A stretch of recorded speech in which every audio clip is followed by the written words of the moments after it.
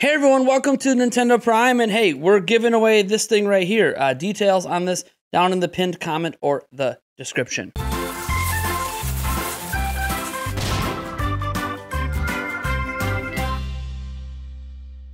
Thanks for the intro, editor. So we got two really big stories I want to get to really super fast this morning because holy crap, Xenoblade Chronicles 3, the review embargo just went up minutes ago, and my lord, these early review impressions are absolutely insane. I'm going to go over a handful of the reviews, not like read through them, but I'm going to give you all the review scores because guess what, folks? At the time of recording, Xenoblade Chronicles 3 has a Metacritic rating of 90, making it the highest rated Xenoblade game of all time. Now, I'm guessing it's probably going to settle in more so around 87, 88. It usually is going to come down a little bit because of two specific reviews. That being said, I actually want to go over a handful of the reviews. So Nintendo Life gave this game a 10 out of 10. Video Game Chronicle gave it a 5 out of 5. RPG Site gave it a 10 out of 10. Eurogamer called it essential, which is the highest rating they have. Gaming Bible gave it a 9 out of 10. The Sixth Axis gave it a 9 out of 10. IGN gave it an 8 out of 10. Come on, IGN, is there too much water? But then Game Informer is actually the lowest review so far at a 7.25, calling it a double-edged blade, where the game's obviously really, really good, but Game Informer complains about performance and things like that they seem to care more about than the actual core gameplay. They also noted for some reason that the gameplay isn't new. I don't know. Xenoblade plays like Xenoblade. News at 10. Imagine complaining that Mario plays like Mario. I don't understand those complaints, but you know what? I haven't played Xenoblade Chronicles 3, so maybe it's completely valid, and it's definitely valid for this reviewer, because reviews, in the end, are just subjective opinions when it comes to video games. It's very rare that a review can actually be objective, because it's about personal enjoyment, rather than, like, performance, per se. Like, when you're reviewing, I don't know, a graphics card, you can actually go over objective review metrics with performance. You can't do that with a video game because a lot of it's subjective enjoyment. You can have objective, I guess, I don't know, performance numbers, but that doesn't tell you if you enjoy the game. All I know is this is absolutely incredible for Xenoblade Chronicles 3. There are even some of these reviews calling it a Game of the Year contender. Now, chances are it's not going to end up leapfrogging Elden Ring as a favorite. Elden Ring has like a 96 on Metacritic. So look, it's not going to get up there, but could it get nominated for Game of the Year? Could it win some categories at the big game award show at the end of the year and obviously end up winning a bunch of awards at various websites by the end of the year? Absolutely. And one thing is for certain, this is the best, highest rated Nintendo Switch exclusive of the year, and it will be hard pressed for any other game coming the rest of this year to get rated higher. I do think Bayonetta 3 has a chance to possibly be rated this high, and we'll see with Sparks of Hope. I think Sparks of Hope is probably going to sit around an 86, which is still incredible on Metacritic, but who knows? Maybe it'll blow people's minds and end up in the 90s. I guess we won't know, but if I had to guess, Xenoblade Chronicles 3 will end up as the highest rated game. Splatoon 3, I think, will get some of the criticism of why do we have another Splatoon, and then that'll end up somewhere in the low 80s, but we'll see. Obviously, I'm just projecting other people's opinions and scores. I don't really know. All I know is this is massive hype for Xenoblade Chronicles 3. I am super excited to play this game.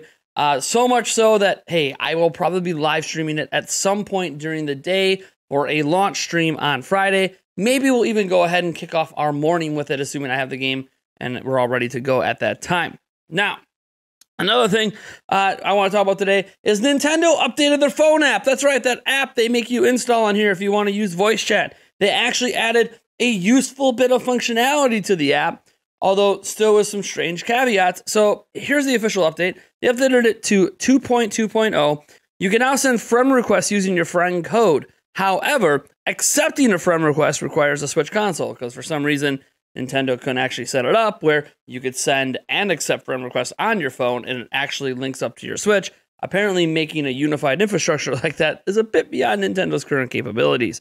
You are also able to copy your friend code as a URL and or save it as a QR code, which others can then use to send you friend requests. So, you know, hey, I'm on the go. I only have my phone with me. You know, hey, this person's messaging me. You know, hey, I meet somebody at work. They want my friend code. I can like copy it out of the app and give them a link and stuff.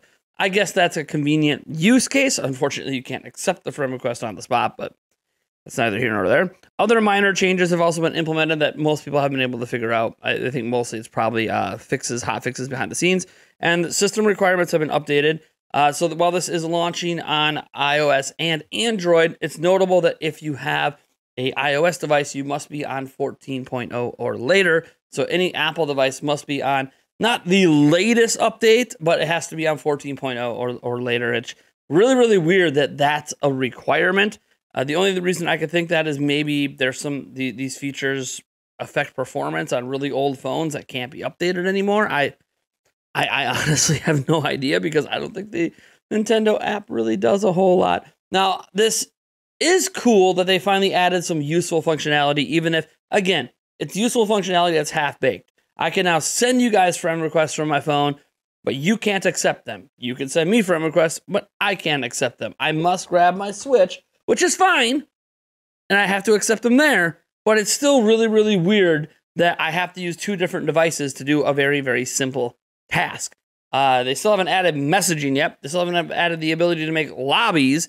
So, you know, basic functionality we're still waiting for. Messaging, by the way, that would make sense. I can't tell you how cool it is when someone messages me on the Xbox and I get an update on the Xbox app on my phone and I can message them right back and it'll show up on my Xbox later when I go check my messages. Like how convenient that is that I can actually respond to people within the Xbox ecosystem. Nintendo, take notes. That's how yours should work. But you got to first have messaging, and for some reason you don't. I'm sure it's supposed to be related to protecting kids or whatever, but every other company in the world does it, and kids are busy using Discord. Kids are busy using chat rooms. Kids are busy using Snapchat and all these other things. So Nintendo, I think it's time to maybe get with the times. But hey, what are you going to do? At least they did update the phone app with a useful functionality, which is more than we can say, really, for the last, I don't know, what's it been, 3-4 years of the app's existence. So, hey, it's something. At least it's not just like this. They made a big deal out of the 2.0 update, and the 2.0 update just reskinned everything, didn't add any functionality. So at least they're adding functionality now. That being said, obviously the biggest news today is the Xenoblade Chronicles stuff. For now, obviously, maybe we get bigger news later today, but I'm really, really stoked to play that game. I hope you guys are as well. If these review scores and the reviews that you're going to read, I'll link a few of my favorite reviews down in the description. If they are enough to convince you to want to buy Xenoblade Chronicles 3, I'll have pre-order links to that game as well down in the description. I'll put up a pre-order link for Best Buy because we get like a little 14% kickback if you want to use that. So I do appreciate if you guys want to support us in that way. You could also obviously use Amazon. I will put an Amazon link as well. You know, these links are obviously for the United States. You'll have to obviously convert over to your local websites and stuff if you want to get it there. Anyways, folks, thank you so much for tuning in, and I'll catch you guys in the next video.